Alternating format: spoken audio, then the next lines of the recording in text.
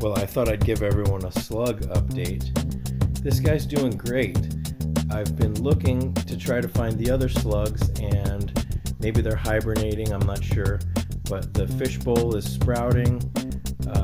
These are some alfalfa sprouts in there, and I put celery and I put lettuce in there, and in just a few hours, whenever I put something in there, the slugs are on it and they're chewing holes.